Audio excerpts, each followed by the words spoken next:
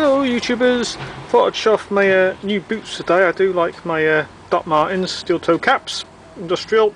I've had a pair now, they always last me a long time, and the latest pair lasted me just over 3 years. So what I thought I'd do an old and new.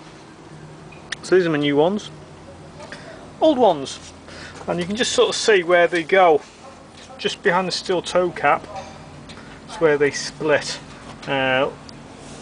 Just down there, and as you can see there's a great big split there. It's roughly, if you sort of look at it, where they bend, that's where they go.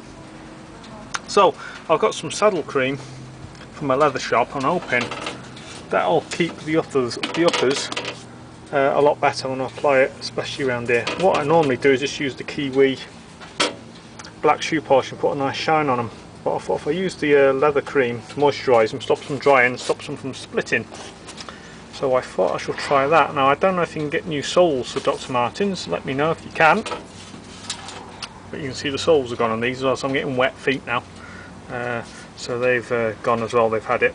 So soles have had it, but there's no point in me soling them when they're split there as well. But just as comparison, new and old. But the heel's gone as well quite a bit. The only thing I don't like about these Doc Martens, they are very, very comfortable, but they do need to be broken in a bit.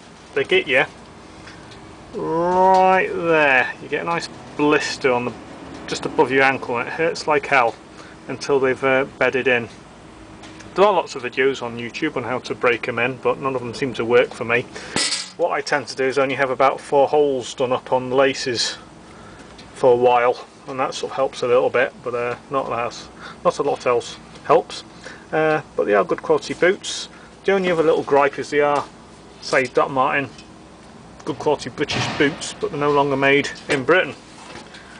So now, if you can see that, can you get that from the glare? Don't know if you can see that, but they are now made in China. So I can't walk down the street now proud that my boots are British made and all the rest of it. They are made in China. They're still good quality though. Nothing wrong with the Chinese workforce. They do a good job. Say the old ones are made in China as well, and they have lasted about 3.5 years. They've lasted me. So I'm thinking with the leather cream moisturiser I can make the uppers last longer. I just don't know whether I can get them resold. I have heard of boots being resold, but I don't know if you can do it with Doc Martens. Right, thanks for watching. I'll post another video soon. Bye bye.